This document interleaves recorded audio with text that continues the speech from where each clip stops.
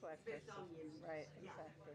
She came and sat on Raw. She's a really good one. I do. She interviewed me, but she didn't. She barely included me. Right. It's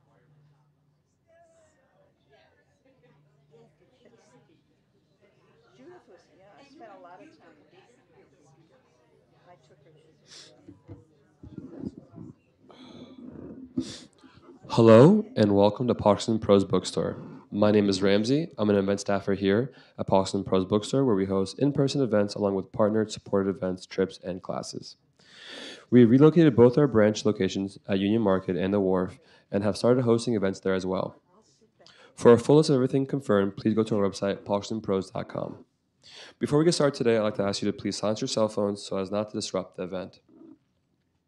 When we get to the time for opening the floor to your questions, we'll be passing around a microphone. Actually, nope, scratch that. We're going to have a microphone right here. So just come line up behind this pillar, and we'll get to your Q&As one by one. Following the Q&A, we'll have a signing up here at this table. So if you have not already purchased the book, we have many copies behind the register at the front of the store. We ask you to line up, and we'll come by to ask you for personalization, so please have your books ready for us. Once the event is complete, we ask you to fold up your chairs and lean them against something sturdy. So now, without further ado, today I'm very excited to welcome author Sara B. Franklin, celebrating the release of The Editor, How Publishing Legend Judith Jones Shaped Culture in America. Sara B. Franklin is a writer, teacher, and oral historian. She teaches courses on food, writing, embodied culture, and oral history at the NYU Gallatin School of Individualized Study. She's an editor at the Edna Lewis and a co-author at the Phoenician Dinner Cookbook. She holds a PhD in food studies from NYU. She lives with her children in Kingston, New York. Sara will be joined by Yonan, the food and dining editor of the Washington Post, supervising all food coverage in the features department. He is the author of the best-selling book Cool Beans and of the upcoming book Mastering the Art of Plant-Based Cooking. Without further ado, please welcome Sara B. Franklin and Yonan.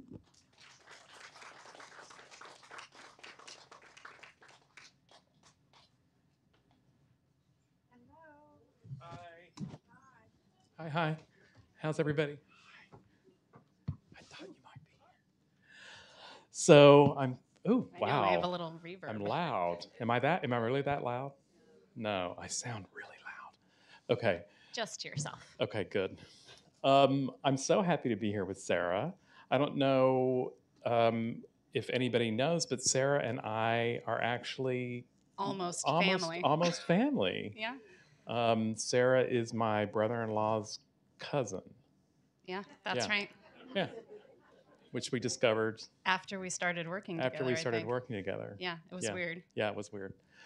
So, okay, I want to start by asking you to name as many of Judith Jones's authors as you can Is think this of, rapid fire? just in case people don't understand the scope Should we try to be of her chronological about influence. it? Ooh, do that. Well, Anne Frank, asterisk. Sylvia Plath, John Updike, John Hersey, Elizabeth Bowen, Langston Hughes. Are you counting, Joe? No. Okay, we're going to move over to the culinary side. Julia Child, Joe Nathan, who is here, Madhur Jaffrey, Claudia Roden, James Beard, M.F.K. Fisher, Lydia Bastianich, Edna Lewis, 10,000 others that I cannot remember. Sharon Olds, Ann Tyler, an extraordinary, extraordinary list. Almost 60 years at Alfred A. Knopf. Amazing. So tell us how you came to this story. Why did you even want to learn about Judith? When did you first learn about Judith? So I grew up in with a second wave feminist mother who hated cooking, and I liked to eat. And if you like to eat and you have a parent who won't cook for you, you're going to figure out how to eat well. And for me, that meant teaching myself to cook. And as a child of the late 80s and early 90s, I had at my disposal the early Food Network. And I would sneak home after school and start watching the shows and try to experiment with what I was seeing. There were a couple of cookbooks in the house, The Joy of Cooking, Fanny Farmer, Moosewood. They never got used, but they were there. So I played around with those a little bit. And then I used my very first paper check to send away for Gourmet Magazine, which I discovered at the checkout line of the Grand Union. in suburban New York and started reading cover to cover every month. And that was sort of when I began to put together the dots of the who's who of the cookbook world. You know, the big names got mentioned in gourmet. A lot of those people wrote for gourmet from time to time. And I sort of was apprenticing myself to that world and began thinking privately I wanted to write about food because that's not a real job. So I didn't tell anyone about that. Right. And so I went to school to study history, which felt very, useful and practical, not at all, except for the 100 pages of notes that are in this book. And it was while I was in school in Boston, I was wandering through a bookstore one day in Cambridge, and I came across The 10th Muse, My Life in Food. And I had never heard Judith Jones's name before in my life, as many people have not, but the subtitle caught my eye. And I bought it on a whim, and I brought it home, and I read it in one gulp, and I realized that she was behind everyone who I had been learning from and who I had revered. And so she quietly became a hero of mine. Fast forward 5 more years, and I had just started a PhD program in food studies at New York University. And I was taking a course, an oral history course up at Columbia, and my professor took a break in the middle of our seminar, this 3-hour class, and would check her email and ignore us all very handily. And I was always the food person in a room full of political scientists and anthropologists who thought I was ridiculous for studying food because one doesn't do such thing, right? Of course. It's beneath them. And my professor was checking her email while I was trying to ask a question, and I was trying to get her attention. And at one point, she's tapping. She looks up and she says, "You're a food person. You might be interested in this." And I looked over her shoulder at her laptop and I saw Judith Jones Oral History Project. Can you figure out how to help us? It was the Julia Child Foundation. 2011, Judith Jones had retired from Knopf at 88 years old, and they had the foresight to try to figure out how to collect her stories, which really hadn't been documented in full. And I committed the sender's address to memory and shot off an email after class and said, "I'll do anything. I'll be a research assistant. I thought maybe I'd research for someone else and shake her hand at best." And 4 months later, I was in her apartment. So that's how it started in January of 2013. Man. So at what point, when you're talking to Judith over the period of doing the oral history and maybe after, did you start to think that you had a book? I didn't at that point. I realized very quickly that there was an awful lot she hadn't said in her memoir, that she had really skimmed the surface, because she would start doing things like dropping stories about Updike and being in Ipswich. And I was like, wait, Updike, where was that in your book? And then she would, extensively talk about her boss in Paris who overlooked the Diary of Anne Frank, and sort of a much more granular story than the one she had told in her memoir. Where was that? And at one point, she sort of side mentioned Sylvia Plath, and I was like, what did you have to do with Sylvia Plath? So I'm having all of these notions that there's a whole other side of her life that hadn't been told, but I was very, very young, and I had, I didn't think I could go near a story of that magnitude. But we became friends after we worked together for 6 months. We always cooked together before we did our interviews. She insisted. We never used recipes. She would take things out of the fridge, mostly leftovers, and we'd throw something together. I think she was really testing me to see how I worked in the kitchen, which, as I got to know her, made a lot of sense. She was always sizing up people's character. And when I brought her the transcripts, thinking this is the last time that I will see her, she said, "Well, why don't you come for lunch?" And it was the first inkling that I had that she maybe wanted to continue a relationship. And so we did, until she died in August of 2017. And at her family and friends memorial service, which I had been invited to by her stepdaughter, that stepdaughter, Bronwyn Dunn, pulled me aside and said, "I've just started to go through the apartment in New York, and there's an awful lot of stuff. Would you maybe like to come and take a look?" And I had 2 10-month-old twins at the time, and I thought, I am in no place. I was finishing a dissertation. I was putting my first book out to be taking on a project, but I loved Judith, and so I said yes. And when I went to the apartment, there were 2 rooms full of letters dating back to the 1930s, letters she had written home when she was living with her grandmother in Vermont for a year, letters home from Bennington College in the 1940s when she was carrying on a love affair with Theodore Retke, who was her partner and then, her professor, and then became her lover. Letters she wrote home from Paris in the 1940s and early 1950s. It was a historian's dream, marked up manuscripts, diaries, notebooks, handwritten recipes, menu plans. And Bronwyn, with incredible trust, let me start taking the boxes home. And that's when I began to realize there's a book here, and this woman's story has just got to be told. Yeah. When you think about people's perceptions of Judith, what do you think the biggest misconceptions are, and what do you want to make sure people understand about her that they might not have? I think that assumes people have a conception of her to begin right. with, and I think most people have never heard her name. That has begun to change with certain movies and television shows. She sat in this bookstore in 2007 and corrected the record about Julie and Julia. There's this famous scene in that movie where she no-shows for dinner because of a rainstorm. And she sat probably right where we are now on her 10th Muse book tour and said, that never happened. Judith would never no-show for dinner, especially because of a rainstorm. I mean, she was like unflappable. She was completely unflappable. So that is one of the things I would like for people to know is she was the least flaky person on the planet. She had incredible integrity.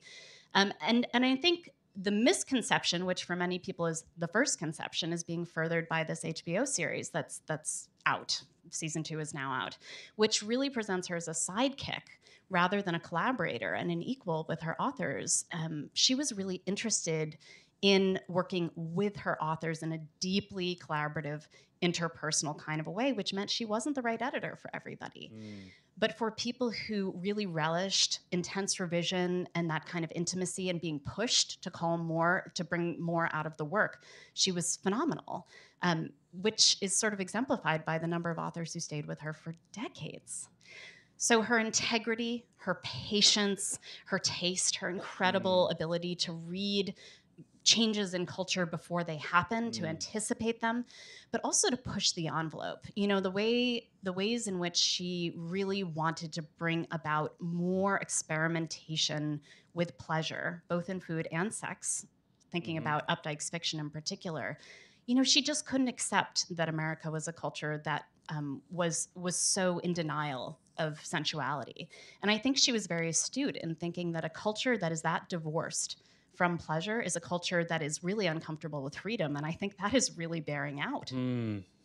Wow. Yeah, absolutely. I got to meet Judith pretty late in her life, and it was around when she wrote about cooking for one. And I was getting interested in that as a topic. And she came to the Post, and we cooked together. And I think we went to the farmer's market. We actually had some people come with us, some single cooks come with us, and get to ask her questions and watch her. And I think for me, one of the most revelatory aspects of your book, and I'm thinking about it because of what you just said, I sort of assumed that Judith was prim and proper. Everyone does. Yeah. I mean, she wore Chanel, for God's sake. Right. But she was vivacious in her personality and in her appetite. Very spicy. So, yeah, tell us a little bit about some ways in which that came out in her work. Yeah, I mean, I think simply the notion that one would cook for pleasure rather than for utility. At the time when Julia Child's book came out, even that was rather revolutionary. You know, we're talking about the mid-century, the sort of height of pragmatic cooking, of mechanization of cooking, the rise of quick and easy foods, which she, you know, to her was the dirtiest of all phrases, quick and easy. She wanted people to get their hands dirty, not because they had to, but because they wanted to, because it was empowering to have control over what you put in your body and what you fed to the people around you. I mean, the kitchen is such a control center of a home.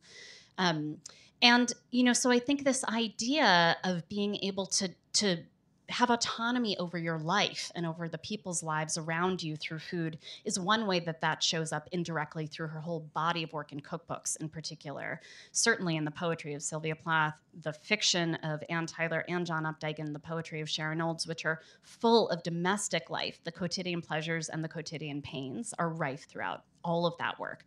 She was really interested in how people lived. But fundamental to the way she lived was anchoring her day-to-day life in acts of joy and pleasure. I mean, this is a woman who read poetry aloud with her husband on a daily basis. This is a woman who went shopping for ingredients every day, who walked to work memorizing poems and speaking them out loud. I've had several people tell me stories about running into her and following her and thinking she's talking to herself. And she was reciting a poem that she was trying to memorize, who was deeply in love with music, who skinny dipped until the end of her life twice a day. You know, she was just in love with life. She loved to crack dirty jokes. You know, she sort of came around the side in a way. She always presented as prim and proper, and so it wasn't in your face. But once she warmed up to someone, she was so lively. She was so full of moxie. And that came about because she was paying attention to everyone and everything. She was really cosmopolitan and interested in the world. Yeah, it certainly seems like that was just an incredible feature of hers. When you were talking to Judith, was her how did her she died of complications from Alzheimer's? That's right. How did her Alzheimer's affect your dealings with Judith, your conversations? She had not been diagnosed when I first met her. So that was January 2013. And in fact, my sense was that her long-term memory was remarkable, incredible, which makes sense as an editor, right? Her penchant for detail, that she understood that to tell a good story, you needed granular specificity, right? And so it made sense to me that when she would recount moments in her life to me, she would go right for the interesting thing. But that also, when I pushed her to reflect more deeply, she could pull up emotion. Again, this is a woman who bathed in poetry and in fiction. She was always thinking about how things felt in the body, how they felt emotionally. I didn't know that she was unwell, I would say, until late 2015. Wow. So we had finished working together by then, but we were spending time together. So it showed up first in discombobulated phone calls. She was physically presenting as a bit more frail. And then by the end of that year, Bronwyn, her stepdaughter, told me that they had received the diagnosis. But until that point, and actually for another 6 months after that, she lived alone into her 90s. She did all her cooking herself. She walked her dog herself. She did her marketing herself. She went and lived on her mountainside house in Vermont, which is quite remote, by herself for 4 months out of the year. I mean, she was incredibly hale and hearty, and did not want to be helped. I mean, she really prided herself on her independence. So, of course, Judith is possibly best known for her relationship with Julia Child. In fact, the headline to I think the review in the Post of your book uses Julia's name. I wrote the obit of Judith for the Post, and of course, Julia's name was in the headline. What was their relationship like? Well, it was very long, and like any long relationship, it had chapters, certainly. At the beginning, when they first connected in 1959, it was by letter. And so the whole first year and a half almost of their relationship was entirely epistolary. It was entirely by mail, which I think was a great gift to both of them, because it brought them immediately to a shared purpose, which was working on the book. And also they got to know one another's styles on the page, which was in fact how they spent most of their time together. They were equally workhorses. They were both total perfectionists in terms of the written work, what they demanded of the written work, but they had different strengths. And so Judith knew the kinds of questions to ask and noticed every detail, and Julia was willing to do all of the work to make it better, which is certainly not true of every author. Not every author wants that, but Julia was really willing to go through those draft after draft after draft of revision. And if Judith said, well, I can't find that kind of mushroom in an American supermarket, which Julia had asked her to check and find out, Julia would say, okay, well, I'm going to revise the recipe then. This is a book for American cooks. So there are beautiful letters between the two of them that I quote in the book early on, where they're sort of just thanking one another for their astuteness, for their hard work, for their level of observation, for their willingness to put in the hours, basically. They were doing this via transatlantic post. And then they went on to do many more books together. They spent a lot of time cooking together. They did have difficult moments later in their time of knowing one another. But, I think much like a long marriage, what sort of came out in the wash was an incredible respect for one another, they built each other's careers in a way. Judith was only 2 years into her time at Knopf when that manuscript came in, and she was still kind of a nobody there. And there's a story that I outline in detail in the book. It was not a direct line to get that book published. She really had to find a workaround to get Knopf to say yes to it. And she also understood if she ever wanted to do another cookbook at Knopf again, she better make good on this one, which was a big risk. And so I think they always really felt that they owed quite a bit to one another in terms of growing each other up in terms of their professional lives. Yeah, I'm glad you brought up just the time period at Knopf, because not only were cookbooks certainly not something that they had been interested in doing, Judith didn't even necessarily think that she was going to be working on, let alone known for working on cookbooks. She also had a lot of struggles at Knopf just as a woman at that point, even though Knopf was co-owned, founded by Blanche. Yes. So can you talk a little bit about how she managed to navigate that world? Yeah. It was a really interesting part of the book for me to work on, because Judith told me again and again that she was not a feminist. And so as a feminist, to try to write a book that upheld and honored her power, but also honor what she had said to me, was a really delicate dance. So whenever possible, I tried to really fall back on what Judith said to me, and also things that I either had in print or from interviews with other people. The things that really stood out to me were that she was underpaid throughout her career. That was shocking to me, those dollar amounts. Gallingly underpaid. Asked for a raise only twice in her entire 57 years at Knopf. Once directly to Alfred Knopf, who didn't deign to give her a response directly, but had his assistant respond and said, well, we'll give you a little more money, but could you entertain your authors a little more? And then it wasn't for 25 more years that she went to Bob Gottlieb, who died last year. And, that was only with encouragement from her husband, who for years had been saying, Judith, you've got to ask for more pay. She was the primary breadwinner in her home.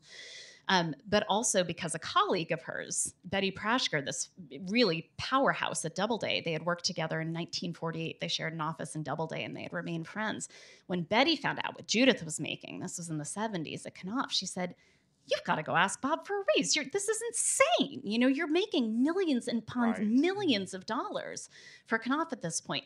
With Ann Tyler, John Updike, and Julia Child alone, they were 3 of the best sellers on Knopf's list. And Bob Gottlieb denied her the raise, and she never asked for one again. She stayed until 2011. So Judith said things to me like, as a woman in publishing, you were kept down, and it was so matter of fact. There was not a women's bathroom available when she used to go to early publishing conferences with Blanche Knopf at the start. It was just rife throughout the industry. And at the beginning, I wondered, is this just sort of Judith? Is this Judith's sort of unwillingness to talk about money? She really didn't like to talk about money. She had strong values about it, but that was sort of a waspy value of hers. But the more I interviewed other people, the more it became clear this was something that everyone saw, but no one was willing to sort of advocate for. Yeah. Let me ask you sort of a bigger question. Why do you think the cookbooks that Judith edited, why do you think they remain best in class? I mean, it's pretty remarkable. The number of cookbooks that she was involved in that were published decades and decades ago that remain standouts in their fields. Why do you think that was? Yeah, I think there are a number of reasons why. In part, they were some of the first really thorough cookbooks on the scene that were not merely manuals, but were trying to do multiple things. So they were trying truly to teach home cooks how to cook cuisines that they may never have encountered before, right? Which meant that the level of detail had to be so, there had to be so much sensual detail, so many cues that someone who may never have seen a certain kind of a curry before, right? Or who may never have tasted a green chickpea, or may never have smelled cumin toasting, could replicate those flavors at home with written cues only, right? The early books had no photography.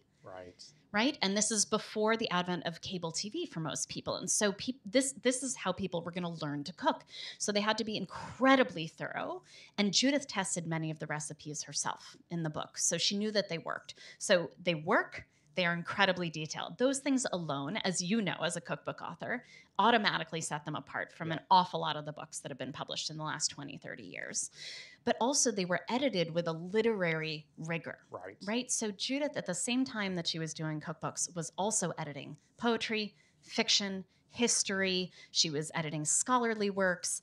And so she was using that same literary training, that same eye for precision of language, concise language, and distilled language, right? Making sure you cut out anything excessive so that it reads as distilled as a poem would. I think it's not a coincidence that her first loves and her first sort of big her first landings at Knopf were a book of poetry, Sylvia Plath's The Colossus, and Julia Child's Mastering the Art of French Cooking. The thing you have to do with language in a recipe and in a headnote is actually very similar to what you have to do in a poem, which is try to evoke an embodied experience in language.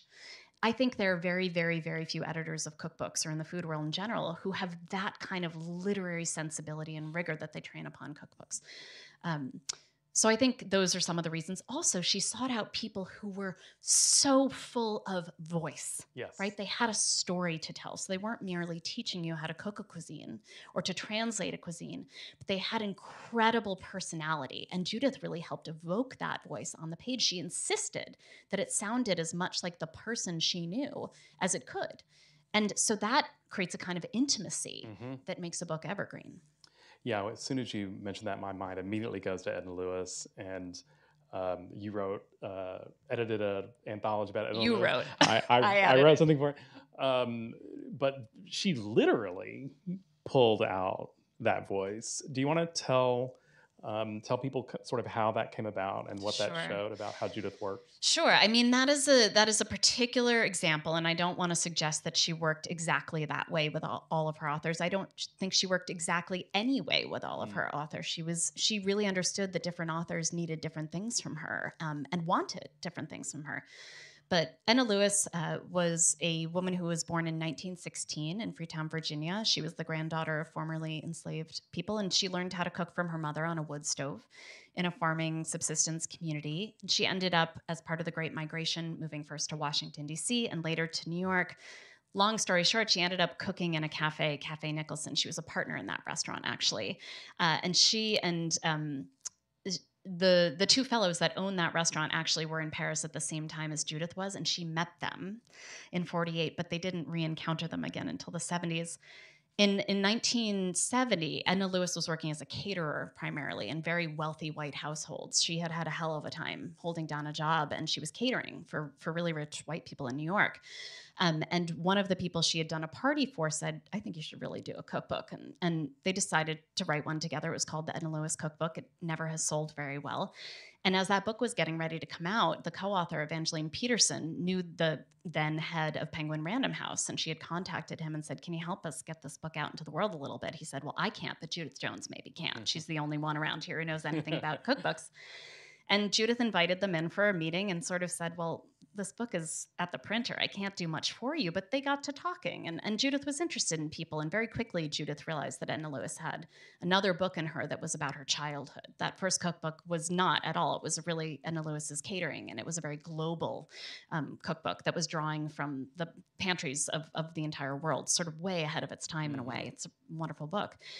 And so Judith was really interested in this next book, which was about growing food, gathering food. It was about family stories. It was a real revisionist history of freed communities in the American South that told a completely different history of America than anything Judith had ever encountered before.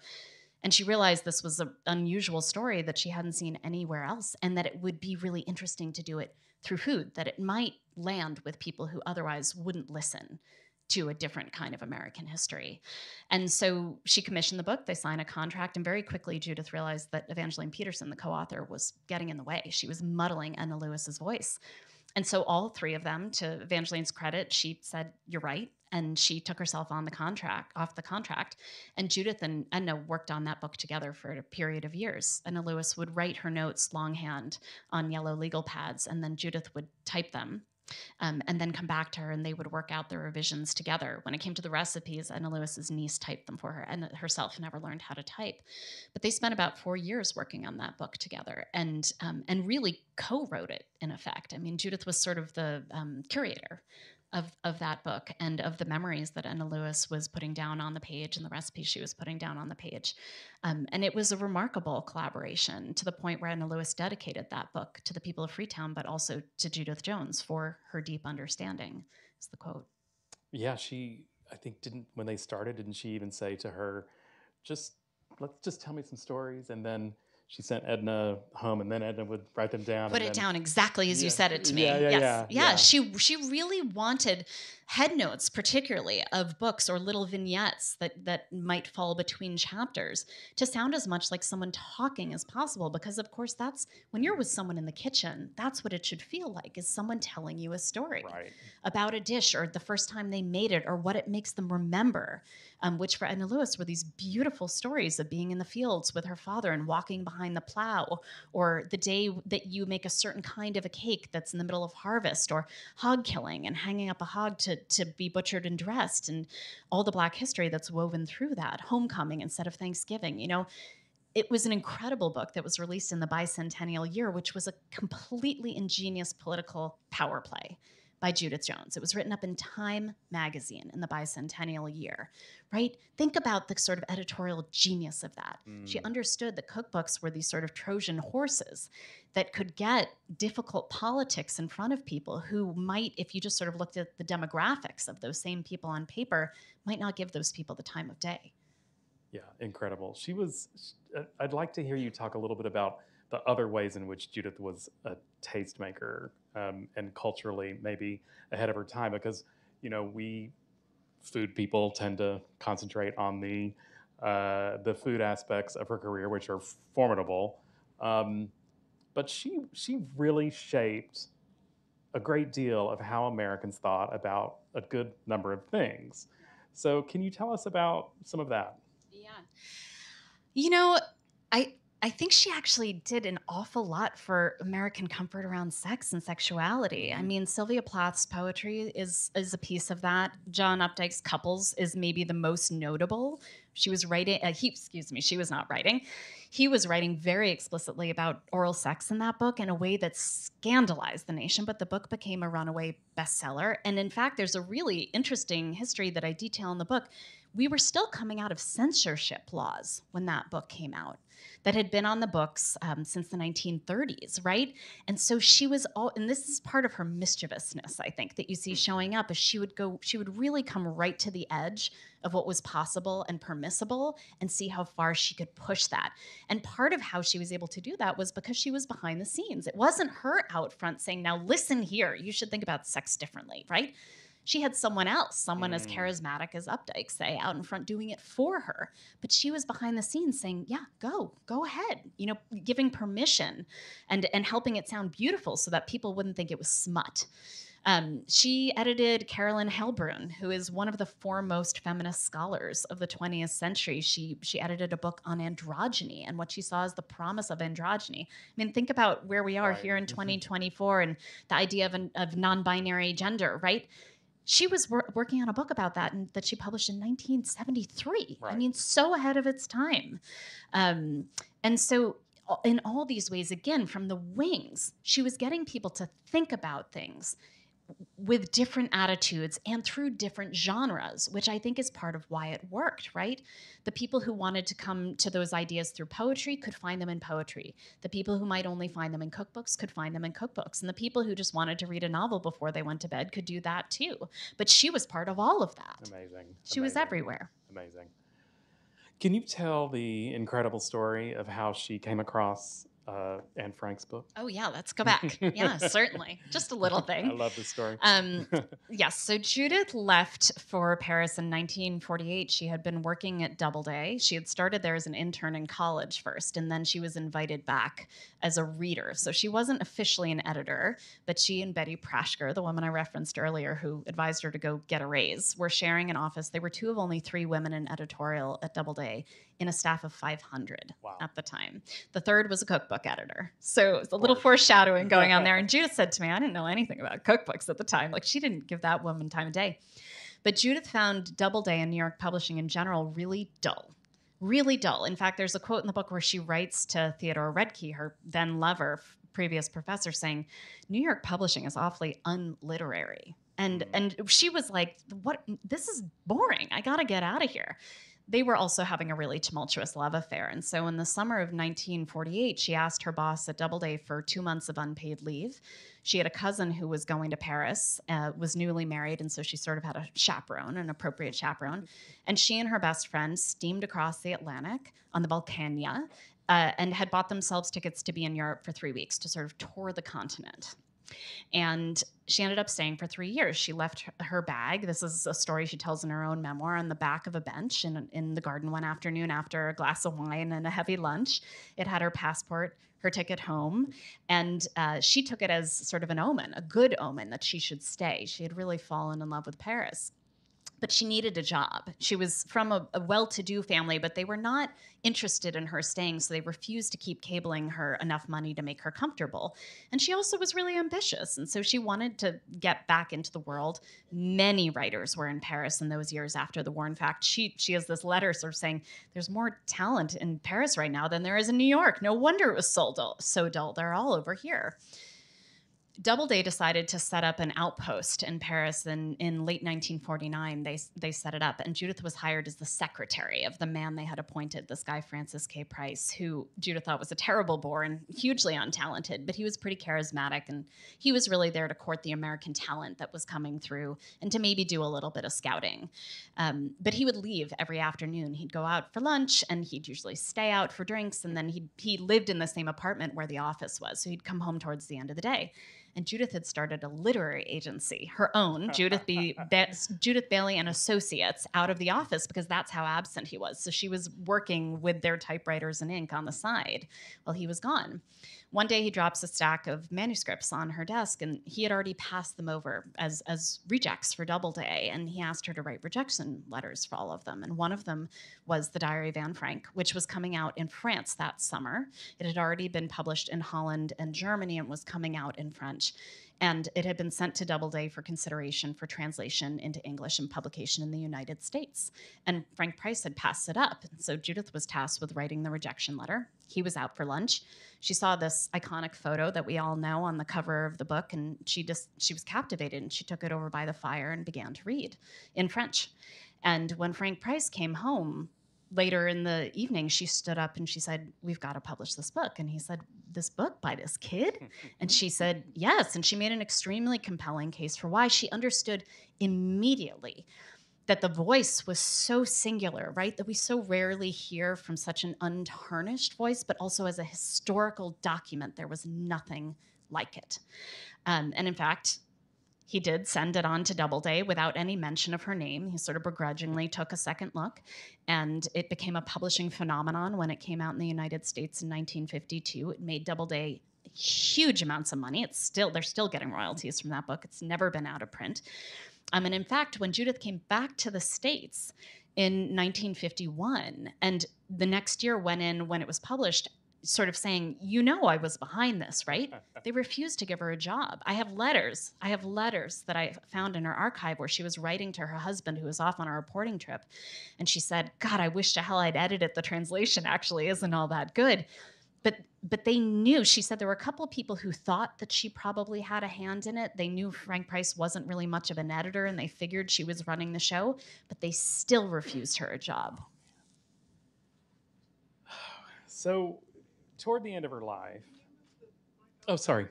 make love to the microphone, they say. Do they say that? They do, yeah, they say that.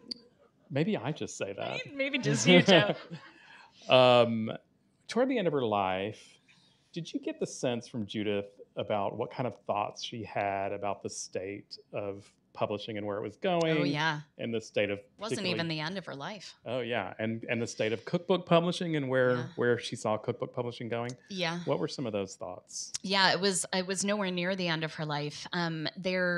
It's starting in the 1980s, which was when the consolidation of publishing houses really began, and when Barnes and Noble really, and at the time Dalton and Borders really began buying up independents.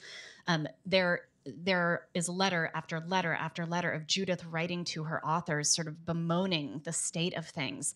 And for her, what that meant was she realized that she couldn't take the same kinds of risks that she used to, right? So many of Judith's books were not runaway bestsellers, but they sold steadily over time, right? Which for a publisher is very valuable. Of course, everyone wants a bestseller, but the next best thing is a book that just sells steadily over the decades, which many of her books, in fact, have and continue to today. But she really understood that American publishing was losing something as it became more consolidated, more corporate, and more commercial, because it meant that those books that might be a little more niche, which were the kinds of books that she was most interested in, were not going to be as appealing to her publishers, who were concerned most with the bottom line. So as publishing got bigger, the bottom line had to come up to support the kind of size, the runs that they wanted, and things like that. There's a story that's told in detail in this book about Patience Gray's Honey from a Weed, which was a book. It's an incredibly beautiful elegiac book about a particular region, Puglia in Italy. And Judith wanted very badly to publish it, but she knew that by the 1980s she couldn't, that Knopf just would not let her do something like that anymore. And she was terribly sad about that. And I think in a way she recognized at the time she was 30 years in to her almost 60-year career, but that things were beginning to change, and in a way the golden era of cookbooks had kind of crested by then. She did make other moves to try to reshape things and kind of change the tides. The Knopf Cooks American series that she did in the early 90s was a big part of that. Most of those books didn't sell well. There were a few exceptions. The series as a whole did not succeed, but critics have looked back on it and really understood that she was so ahead of her time. I mean, what she was doing in those books, which was sort of outlining particular regions of American cuisine, particular migrant and immigrant cultures, how they adapted to particular ecosystems, the ingredients that might be available, how they've been taken up into American culture over time and adapted. That's all we see in cookbooks now, Yes, right? yes. And stories to go along with them. But in the early 90s, there wasn't a huge amount of appetite for that in commercial publishing yet. So she tried right until the end, but she realized that she was fighting an uphill battle. And it's sort of devastating to read almost 30 years of letters where she's saying, you know, I see that we're working against the tides here, but I'm just going to keep trying. I just have to. So I get the sense that you spent a lot of time with Judith. You became friends with her in the course of working with her. I get the sense that she has been pretty impactful Oh my God. in your life. So can you talk a little bit about what have you taken from Judith into your own life? Yeah, there was a whole version of this book that got cut, which was really the story of Judith's and my friendship, that could fill a whole other volume. But I had lost my mother not long before I met Judith, and I think unwittingly I was sort of looking for senior women figures to sort of take me under their arm and, you know, I think now I would say mentor me or just sort of guide me in a way, teach me how to be a woman, how I could be a woman in the world. But I didn't know that that's what I was looking for. But I learned an awful lot about how a woman could move in the world and also the ways in which you could push the envelope for yourself without permission from her. She never waited for permission from anyone to do anything. That, of course, is not unique to women, but I think I needed it from a woman in order for it to land. I think a notion of patience and integrity and working on something over and over and over and over again until it is right, rather than just pushing it out into the world to get the paycheck, which of course is a huge privilege. But the idea of taking your work, whatever it is, very, very seriously, but also taking your play seriously, you know, that you should work and please yourself and the people around you in equal measure, that a life that doesn't have those held in balance is not going to be a good life. And that also you need the pleasure part to grant you longevity. I mean, no one had longevity if not Judith Jones, both in work and in life. And I think that's because she walked away from the office at 5:36 every day. She didn't go to industry parties. Famously, she hated them. She didn't go to cocktails. She didn't take a lot of agent lunches. She took some, the ones she had to, but she put work aside. She went home and cooked dinner with her husband, and when there were kids in the house, for the kids they were raising together. And then she worked a third shift, but she was very protective of her private life and of her time. And I think increasingly in this world of social media and speed, where we're asked to live at a surface level and we're being pushed to move faster and faster and faster and put out work quicker and quicker, she's this really powerful reminder to me of that it's okay to slow down, and that in fact in the long run it's going to serve you very, very well to do so, and the work will be better and your life will be better for it. And a skinny dip. Always. On that note, I think maybe we'll open it up for audience questions. So Yes, please. Why, of course, yeah. So we ask that people come up to a mic if you're able. Yeah. If you're able, come up to the mic to ask your question, because this is on a YouTube channel, or it's going to be. On a YouTube channel. Yes. In perpetuity. Yes. So, and if you can't make it up to the mic, just let us know, or we'll repeat your question. Questions? We have one right here. I'm curious about two things. Number one, how did you work with the editor of your book, interestingly? And do you think that Judith will become the Maxfield Parrish of her lifetime? Will she have as much lasting influence as he's had? Okay, I'm going to repeat the question. Yep. So the first part was, how did I work with my editor on this book? And the second question was, do I think Judith will be the Maxwell Perkins, is that who you meant, of her generation? They're two very different questions. I'll do my best. This book was a very long time in the making. Part of that was the pandemic, which slowed everyone and everything down. And I had young children during the time. So like many authors, I totally blew through my contract by several years. This book was supposed to be out 2.5 years ago originally. It's really interesting. I had a fabulous editor for this book. The second time, this book was actually under contract with a particular editor, and then we parted ways, and it's been with someone else for the last 1.5 years. And she wrote me a really moving letter a few days ago, basically telling me that this book, as a woman who has worked in this industry, has reshaped how she thinks about her career and gave her voice to really validate the kinds of misogyny that she has been encountering from the start, the ways in which many of the things that she has wanted to publish have been dismissed in editorial meetings, and that she didn't realize. She had no idea who Judith Jones was. She, who has been working in the industry for over 20 years, had never heard her name.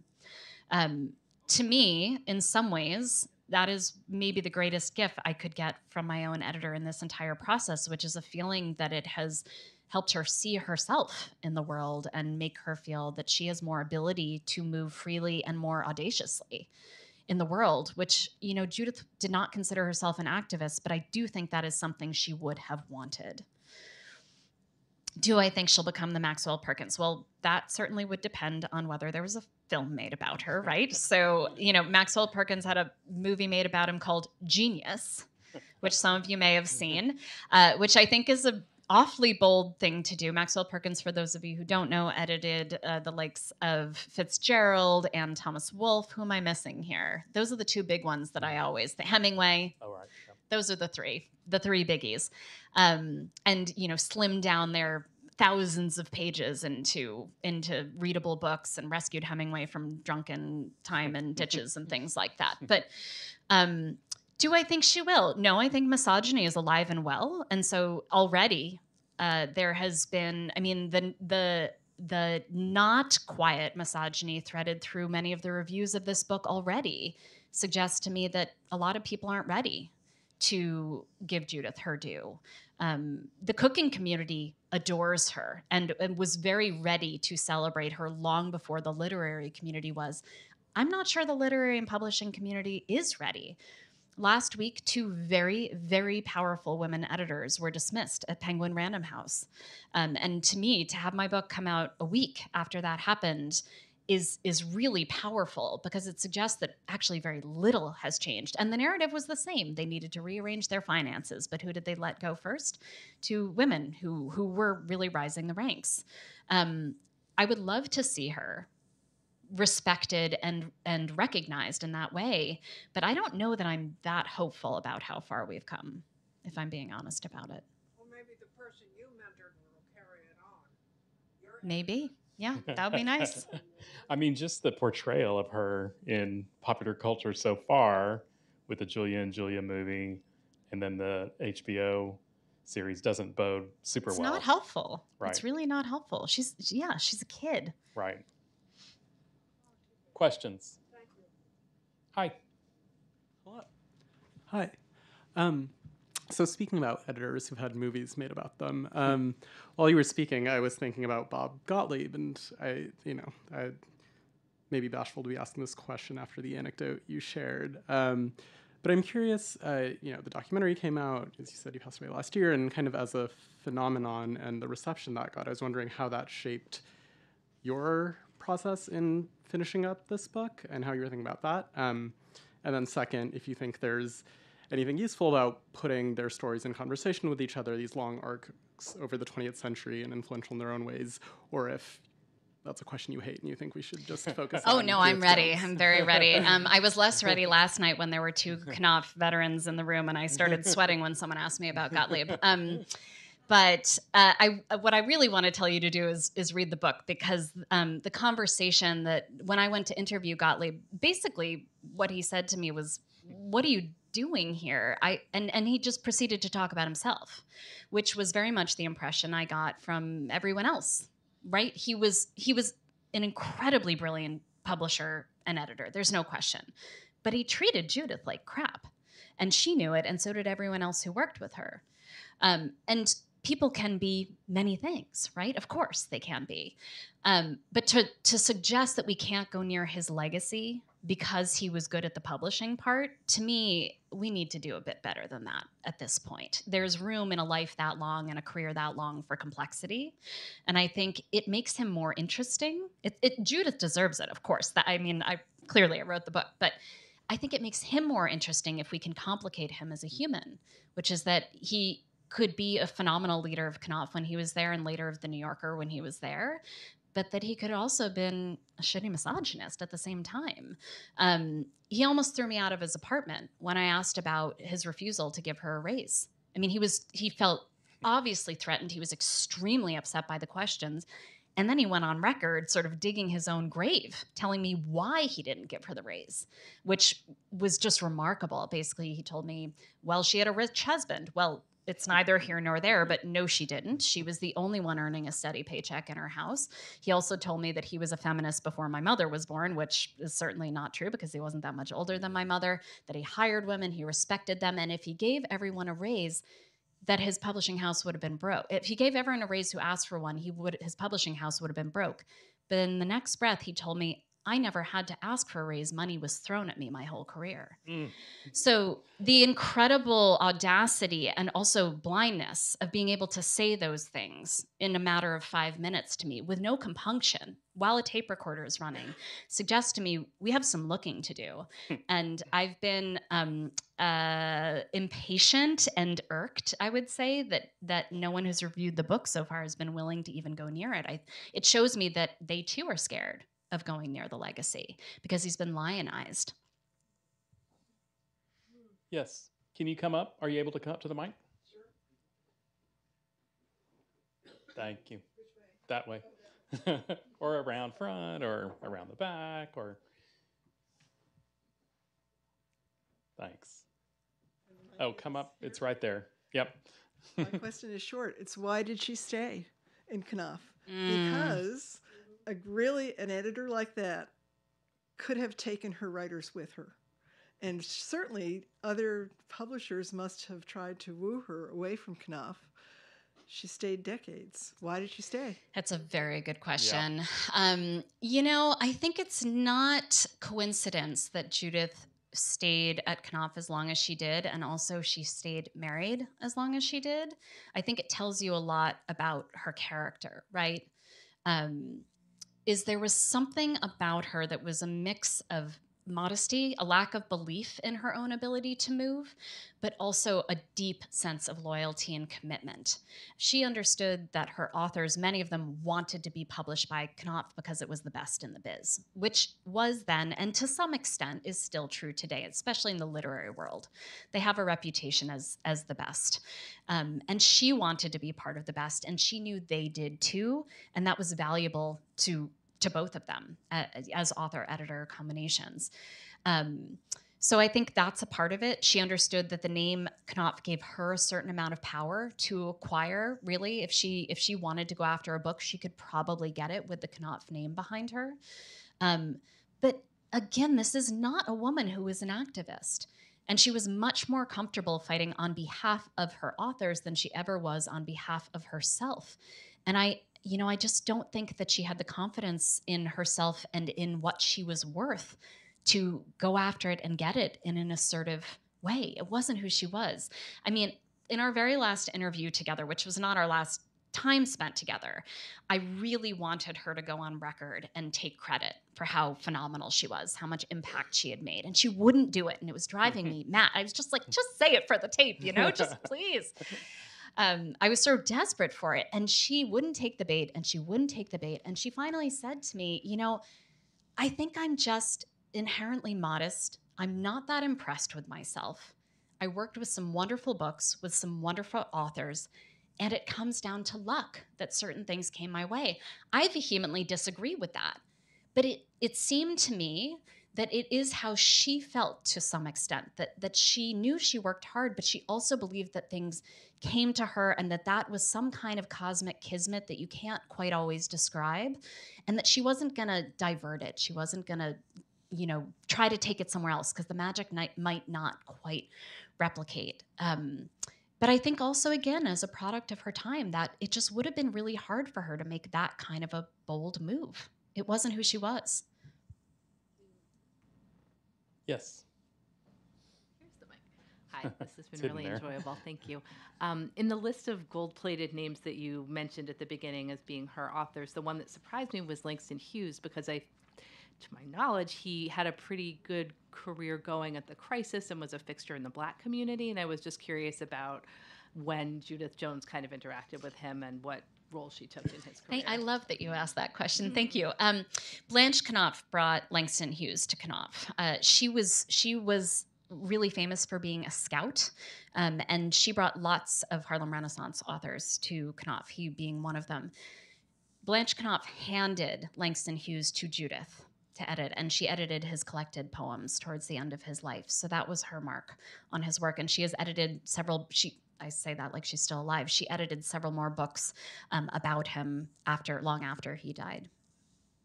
Did she edit the poems themselves or more compiled? Anthologized. Most books were not. It's an interesting thing that I try to trace through the book, but many of the authors that Knopf was publishing, and that all publishing houses were publishing up until the 1940s, were published as they came in. So editors' roles really began to change after World War II into more shapers of literature. Previously, a manuscript came in, and that is what got printed, often verbatim. Questions? Hi. Hi, Joan. We have royalty in the room, everybody. Well, first of all, I want to commend you on the work that you've done. It's a beautiful read, and just you did a terrific job. Thank but you. I do have a question.